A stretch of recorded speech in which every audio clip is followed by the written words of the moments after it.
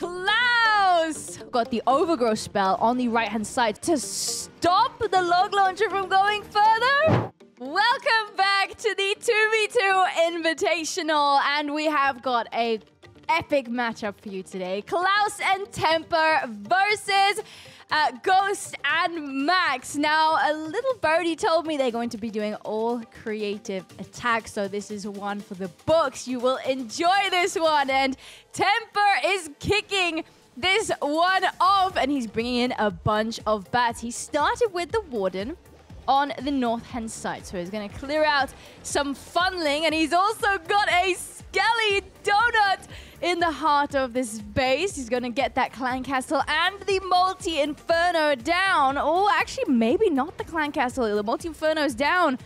The Clan Castle, though? Oh, no. Did he miss a spell? That is unfortunate, because the problem now is he doesn't have a poison spell to help deal with those Clan Castle troops. So we'll have to see what is hiding in that Clan Castle there. The Warden is continuing. He's doing his job very well, going for that Multi-Inferno now. A few more Rocket Loons to clear out some more funneling there on the left-hand side of the Warden. We also had a Hound with some more Loons and a Dragon Rider on the left-hand side to clear up, and they can actually snipe the Eagle Artillery. We found a Seeking Air Mine, however. The Root Rider will be successful.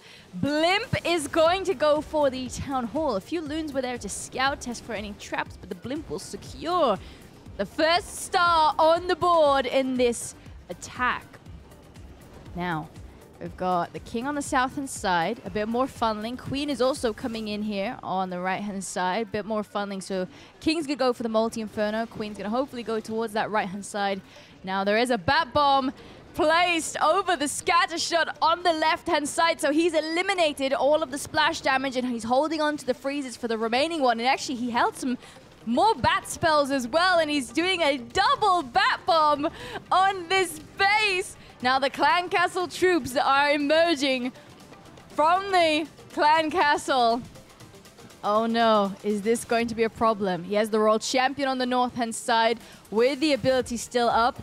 We have the bats that are still clearing from the left-hand side. We have the Inferno Baby Dragon trying to defend in the core of this one. Queen still has her ability. She's already dealing with some of these witches that just keep on spawning. He's freezing the Clan Castle troops. He's got 45 seconds. He has got enough.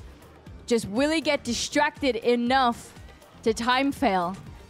Because there are a lot of skeletons that keep on spawning. He finally makes it through 30 seconds. Clan Castle down the dark storage as well. First hit, first triple. Ghost and Max have to respond now with a triple. Max has a bunch of skeleton spells for a Skelly Donut and the Valkyries. And I see some sneaky goblins in there for the Town Hall. Now he's going in for both Multi-Infernos, both scatter shots as well. What in the value? Oh, he made the Multi-Inferno invisible. Oh no! Oh, he could have gotten it down. That is unfortunate. It will regenerate all of its health back up.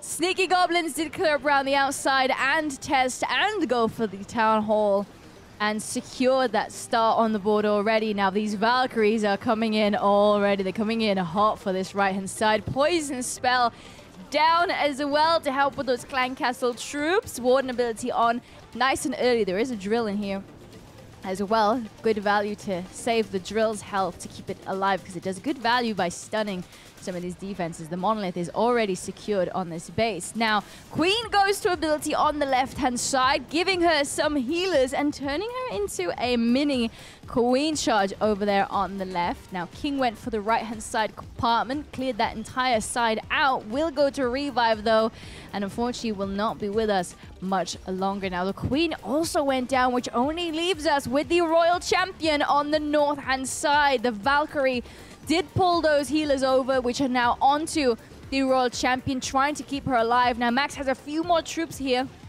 to try and help finish this, and he also has the drill, which will be able to give him some additional troops. There is a single Inferno still up. This is honestly pretty close to some headhunters that can help out with the enemy king in the Clan Castle. It's got some more Valkyries Valkyries. This time, I think they're Super Valkyries. I see those rage spells on the back. You can see him cheering already. There's the Valkyrie. We got under the rage with a healer as well, which is huge. The world champion still alive.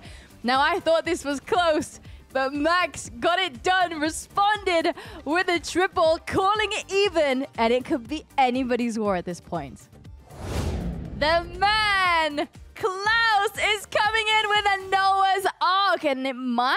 We've got 4 invisibilities, 3 skeleton spells in the mix here as well. Let's see if this one can come in with a triple, because that would be ideal, putting a lot of pressure on Max and Ghost. Now, he has got a Flame Flinger on that left-hand side. There is a mortar right there, though, so he does have to be careful. Skelly Donut going off as well on the Clan Castle and on the Monolith. Back-to-back invisibilities dropping in hot, and this time the Clan Castle goes down alongside the Monolith.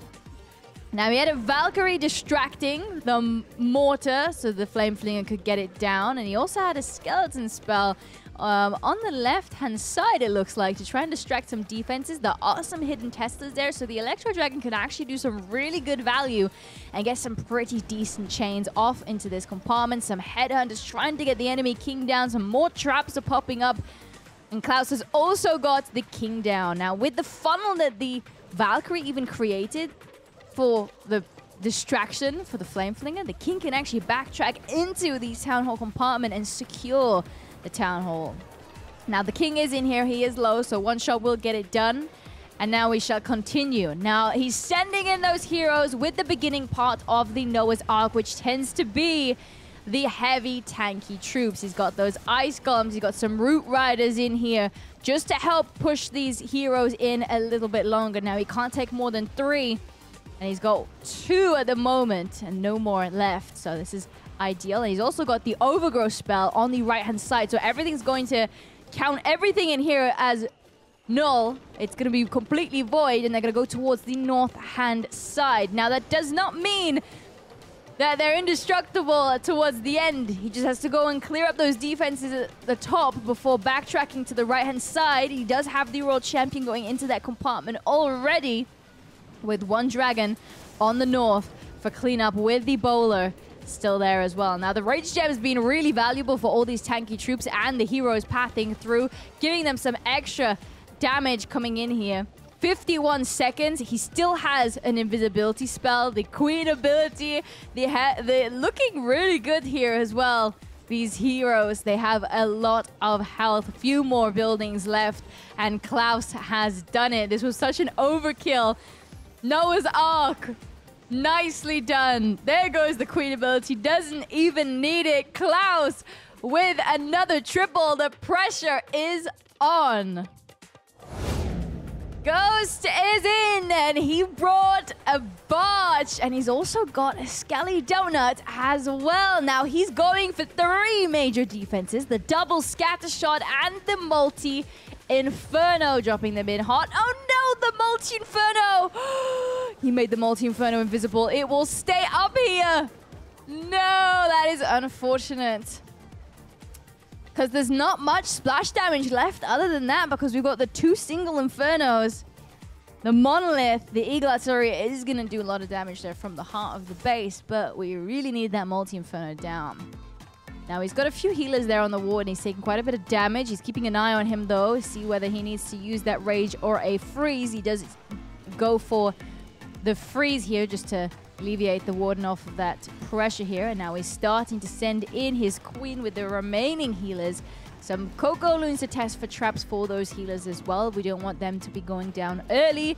And now that everything's slowly pushing in here, because that poison is slowing everything down. Now, there was an ice golem that did do a good job at tanking. Queen is taking quite a bit of damage here. All warden ability active, which also helps with the wall breakers to open up to the heart of the base. The skeleton spells distracting the single target in the heart of this base. Now, King's on the Town Hall. World Champions jumping directly in between the Eagle Artillery and the Town Hall compartment with the drill in here. So that's going to be able to tank, but also stun some of those defenses, because she doesn't have the Diggy to do that for her. Now she's got the Fox to keep her alive.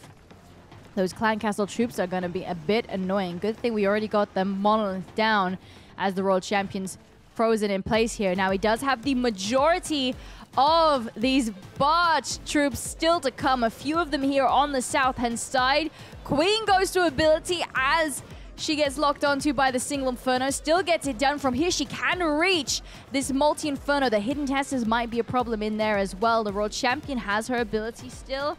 We've got the haste valve, so she'll speed up to try and get some of those defenses down. Here come more of the archers and the barbarians in on the right-hand side. A few headhunters for the enemy king there as well. But the only thing is, we lost the queen, we lost the royal champion, we've only got the warden left and the barge troops, and unfortunately they're getting picked off one by one by these defenses, and they have a lot of range here with this ground expo. Oh, that's unfortunate. That's unfortunate. Nice try from Ghost. It was a really good attempt. However, we're going to be falling short ever so slightly on this one, which means Klaus and Temper do have the advantage now. They will have that additional star. Oh, look at all those traps. Tried to get as much percentage as possible. We're at the 89% coming in here, which puts them at 6 stars to 5. Now, it's good. It is a creative tournament, and they're all doing all creative attacks. And this is the upper bracket, so they do have a little bit of room for error in here. So we'll have to wait and see if they can recover, because anything can happen with these creative attacks. Temper is up next, and he brought in these super archers in this one. So we need some of those tanky troops to eat up the damage so these archers can get good value. And he's also combining it with the Overgrowth spell. So now he's got that Electro Dragon, did some damage, and by making all of these buildings invisible and invulnerable, the Electro Dragon can easier path towards that Eagle Artillery. However, we're not getting chain value because they're indestructible under the Overgrowth spell. Now, he already started on the left-hand side. The drill's in the mix here, as well as I think a Yeti was in here too. So we're trying to get some of those defenses down. However, the Scattershot's still standing. The enemy queen did take a lot of damage, but also still up. Now the Eagle Artillery. Oh no! Is it going to be... to be fair, we actually got no air. It will get some chains before going for the Eagle Artillery. Now, Temper also has the queen on the south-hand side. I'm not 100% sure what's going to happen with the Electro Dragon now, because I don't think it might even not go for the Eagle Artillery. Now, he's distracting the Monolith for his queen that he deployed. The king's also in the mix here with a headhunter to get the enemy king down. Queen has the Ice Golem to tank for her at the moment. Oh, this is not looking good. He's got one bat spell that he could use to try... I think that was... to try and distract an air defense maybe, but however, he doesn't really have many air troops right now. The World Champion's going towards the left-hand side. He's using an invis on the World Champion and the Queen, stopping the amount of damage from both of these heroes. Also, we need that Fox to stay alive. Oh, the World Champion and the Fox go down. Queen does secure the Townhall. Look how many headhunters are on his king. There's the poison as the king now chases them. I don't think it will even get them all down. Now, the final invisibility on the right-hand side, which is actually being used to protect these super archers on the right-hand side. But this heart of the base, double multi-inferno, the single inferno, the Eagle Artillery, there's a lot still left on this one. This is, at the moment, lower percentage than the previous attack. This could be the room that Ghost and Max need to take advantage of and gain the lead over Temper and Klaus. Tough. The Eagle Artillery is still up at the very end there. Just did damage throughout the entire 3 minutes of the attack. Nice try. Max is bringing the mass Peckers, and he dropped the blimp in so early with the Warden ability, and he's got the clones directly on the Town Hall for a super minion blimp. Now he's making the Town Hall invisible first, so he's actually going to make sure that all the other defenses are down here as well. And then once that final invisibility wears off, the minions will go get that Town Hall down. Do they get this expo? Oh, just. But here we go. P.E.K.K.A.s are already into the scatter shot compartment on the left-hand side. A few on the left and the right for some cleanup and a bit of funding here as well. Because he has the king and the queen in here too. Now, is the queen going to go back in? Yes, she is. Indeed. Now, he's got to jump to connect the later walls. He's got some wall breakers first. And the earthquake boots did have to go to ability maybe a little bit soon. Good thing he still has one wall breaker and the jump still ready. Can still connect quite a lot of those buildings. There's the jump directly over the Eagle Artillery. But some more P.E.K.K.A.s are on the right-hand side and the Royal Champion. They absolutely wiped the right-hand side of the base. Now these heroes can join forces and power through the heart of the base. He only has one freeze ready and he uses it here to keep the Royal Champion and the Fox alive. The Fox, I think, is super low. But that's what keeps the Royal Champion alive here.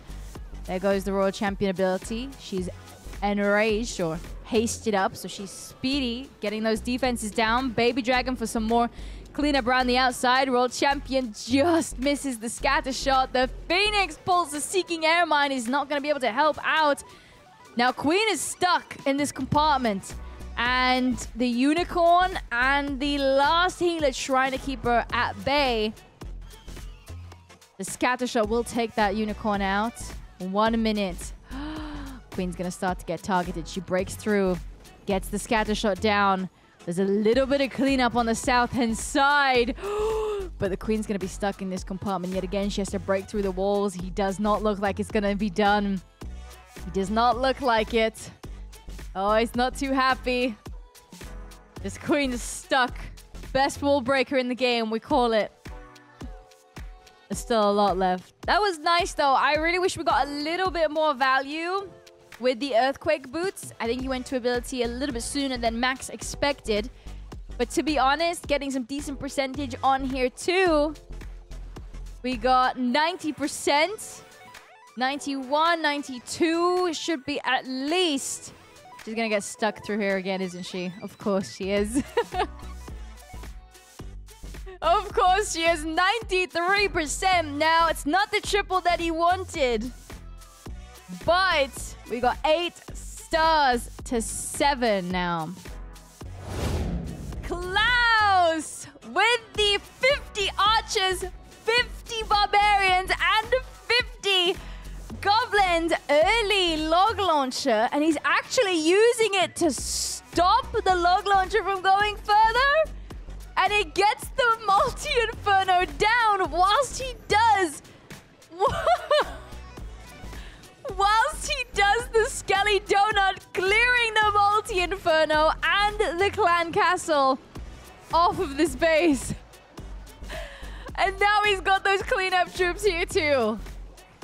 Warden is going to finish off the funneling, and we'll be following these troops in towards that right-hand side. We got some golems with the Queen, so we're going to tank these defenses whilst the Queen does the heavy damage under the Rage Gem from the Warden. He's got the Eternal Tome in here combined with the Rage Gem. Now, a bit more funneling around the outside. He's also got some cleanup on the left around the Town Hall compartment. He has got 5 sneaky goblins as well in the mix here.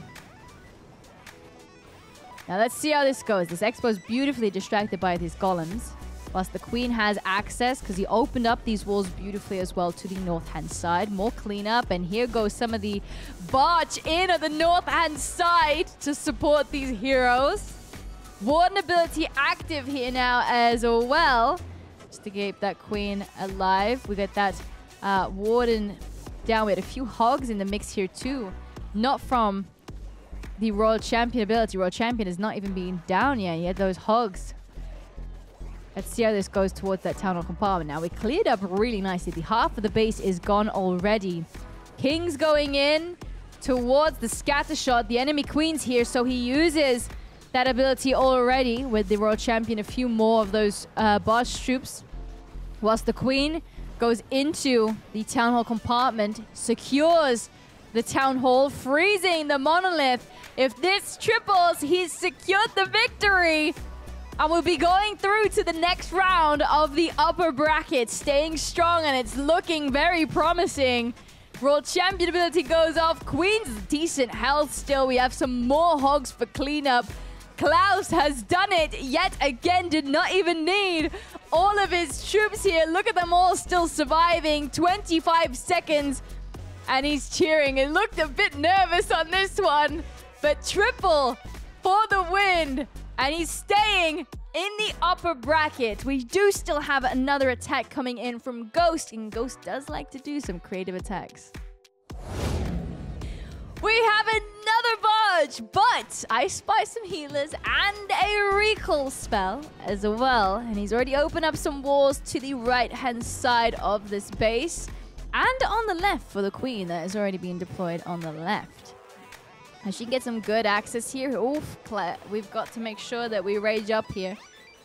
Ghost has made sure to not lose that Queen ability too soon. There's another wall breaker coming in, which will open up to the scatter shot compartment. And that is the final wall breaker. So we'll probably recall the Queen, and I'm assuming go for the second scatter shot as well. That's what it looks like. Oh, the Queen, the Archer, the healers pulled a Seeking Air Mine.